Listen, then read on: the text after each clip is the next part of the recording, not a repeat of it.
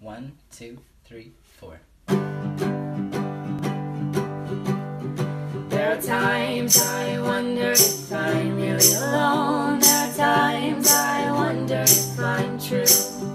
There are times when I feel alone and I'm full roam. There are times I feel alone with you. You are enough of you. And there's always a love for you. Sometimes I wonder if I'm real or if I'm seen. I see everything, you are enough for me. You are enough for you.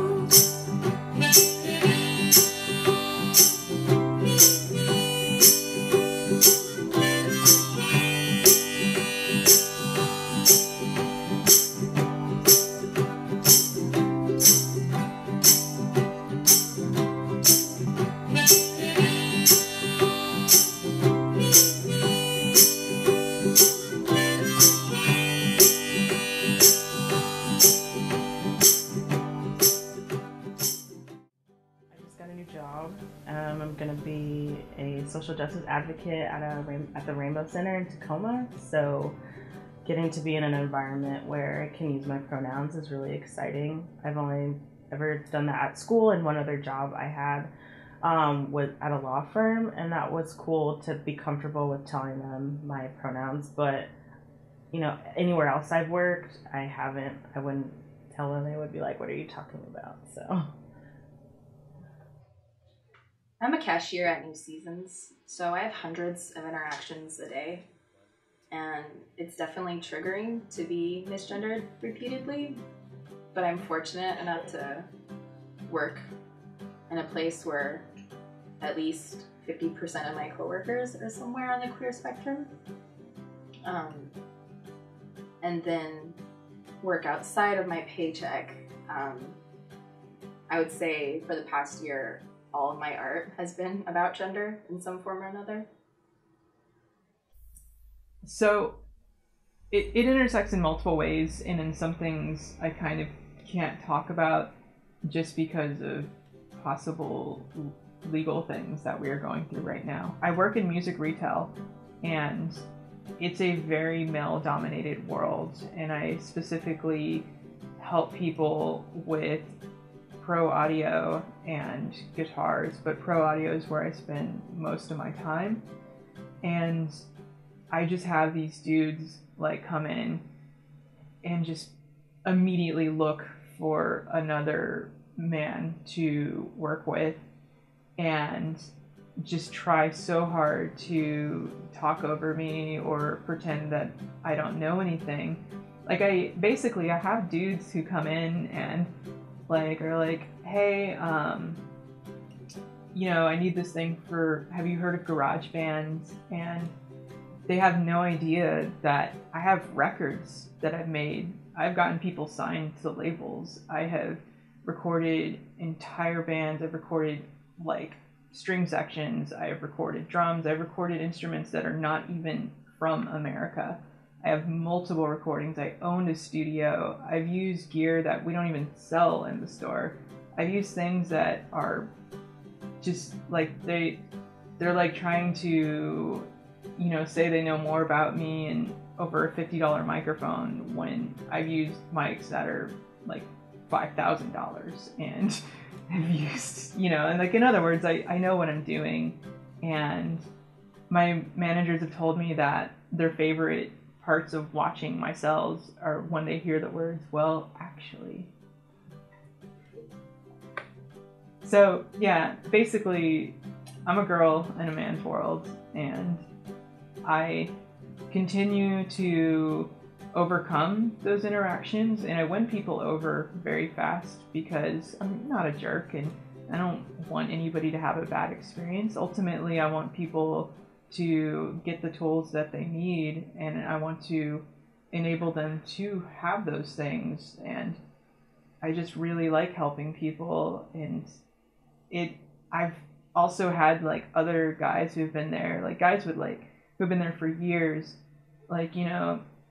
A customer comes up and they're like, hey, we're just we just want to know about this thing, and they're like, well, you should go back and talk to her like you were in the beginning, because she knows more than anybody in the store about that stuff. Definitely.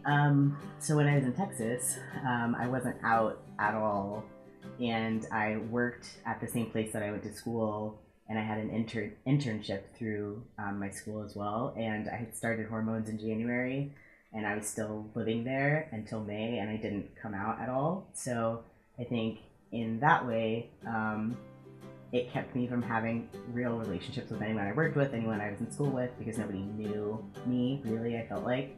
And so coming up here and being able to work in a place that's supportive, and I just have made really close relationships really quickly, because I feel like I'm so able to be myself. Yeah. My gender kind of intersects with my work. I'm a chef, so I feel like that's generally a really like male-dominated field. Before I came out, it was miserable trying to be a chef. You know, you don't get respected like at all in the kitchen, and even now I don't, because I'm kind of like small dude, you know, and I'm not very bro-y either, which I feel like that's a big thing in kitchens. So I'm not out ever at work. It's totally not safe to be out as a queer person in the kitchen, like with the way that I guess like a lot of cis guys talk in the kitchen, you know what I mean? And so I usually just don't say anything, but I guess sometimes it's come up and I have like quit my job because of it. So it's just, I guess it kind of intersects because it's easier for me to get the job, which really sucks to like figure that out. That's like a huge privilege, I guess, with like passing, you know, since like I'm this far along my transition. I definitely get jobs in the kitchen more easily than I used to, and which I guess is nice for me, but also shitty that that happens. At work, I have made it known that I identify as more than just she, her, but there's also some other people there that are transgender, or like are still like transitioning, or are like, yeah, there's so many different gender identities like in my work. Like I said, it's just so chill, so it's fine. My gender definitely intersects with my work. I used to work at a bakery in Pike Place Market for about 2 years, and I've definitely been in some situations with customers where people have like come up and said things that were a little out of place. You know, it's a big tourist spot. There's a lot of people from all over the world there, and not all of them have this understanding of what it is to be queer. I have this hat from a brand called Proud Animals, and it says boy up here and then girl underneath my bill. And this lady comes up, and I was wearing that hat, and all I had on was like simple eyeliner, nothing else was on my face. And she just looks at me and she goes, why are you wearing eyeliner? And I was just like, well, why wouldn't I be? She's like, well, aren't you a boy? And I was like, well, I'm not a boy, and I'm not really a girl, and you know, really, I understand what you're saying, but I don't think that gender and sexuality have anything to do with how I physically present myself. Like, I feel like makeup is just a form of self-expression and not like equated to my gender or my identity at all. And she kind of like was taken aback, and she like stepped back and really thought about what I just said, which was really nice. And she was like, you know, I'm really sorry for misgendering you, and really took responsibility and like took a moment for me to like educate her, because some people would get pissed and like fly off the handle at somebody, but I really wanted to take that time to be like, hey, like this is how you can actually look at it.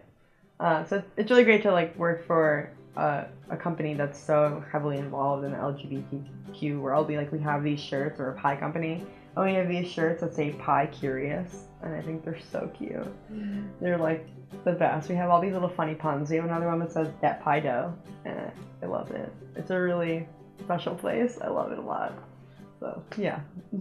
I live in Portland, so when I started working at my job, the first piece of paper that they have you fill out is, you know, it's like, what are you, male, female, or you decline to answer. So when most jobs, when you get that sheet of paper, most people that don't, you know, fall under that, they either pick they don't decline to answer or whatever. And when I got that sheet of paper, it actually had male, female, transgender, gender, queer, and other, and I declined to answer.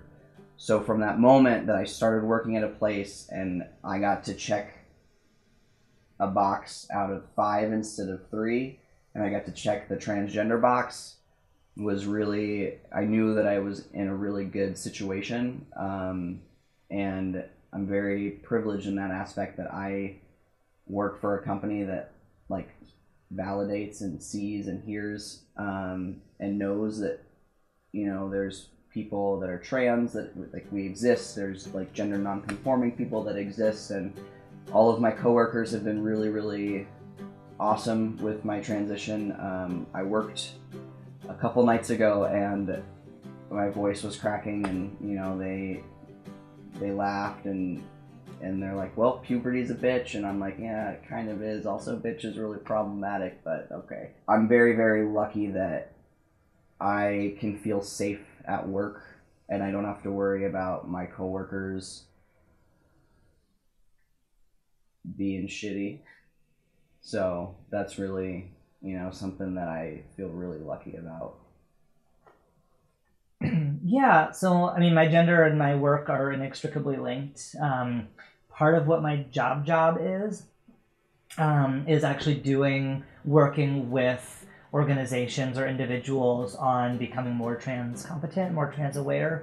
Behind the scenes, I call that dismantling transphobia. But that's like a lot of words that people don't understand what they are. So usually I just refer to it as like a Trans 101 training. So yeah, I mean, being able to have the personal experience of being trans helps. And I think being able to have had so much privilege in my life means that I am very well suited to handle immense amounts of stupid shit that people say, because I have a healthy, safe home to go to at night. I have a good, strong relationship with my parents. My job doesn't depend on me putting up with all of their bullshit. I have a very safe life. And as a result, it does not hurt me in the least when someone says something stupid while I'm in front of a room. I can sort of take that and explain to them why it's inappropriate for them to ask that question. So that hopefully when they are in a position of power and they are dealing with someone who has not had all the privileges I have, they've already done their learning with me, and then they're not going to subject that next person to that kind of ignorance, I'll say, very kindly. So that's a big thing. And then in my professional life, I mean, like, I have always seen being trans as an asset. I'm not going to hide who I am. And I feel like it makes me different. And a lot of organizations, a lot of people are interested in inviting in diverse voices to their organizations so that they're always hearing different perspectives. I actually always pitched it as an asset no matter what. Like when I was in the dating world, I was like, guess what? I'm like totally different than anyone else you ever dated. Here's why. I work a lot. I do a lot of work with LGBT prisoners. I have worked within prison facilities training on trans issues for prison staff. And then I also work to do one-on-one advocacy and education with case managers, social workers, clinical staff, psychiatrists, psychologists in facilities. And I feel like, again, I can be a little bit of that conduit. I'm not in the crisis situation that most trans people who are incarcerated are in, but I still have enough empathy and access to their experience in my own tiny way to be able to be a voice for reason with the facility to make it seem like it's just a logical conclusion that they treat this person with dignity and give them the health care that they deserve. So they intersect, and I try to make it happen in a good way. 2, 3, 4. There are times I wonder if I'm really alone. There are times I wonder if I'm true.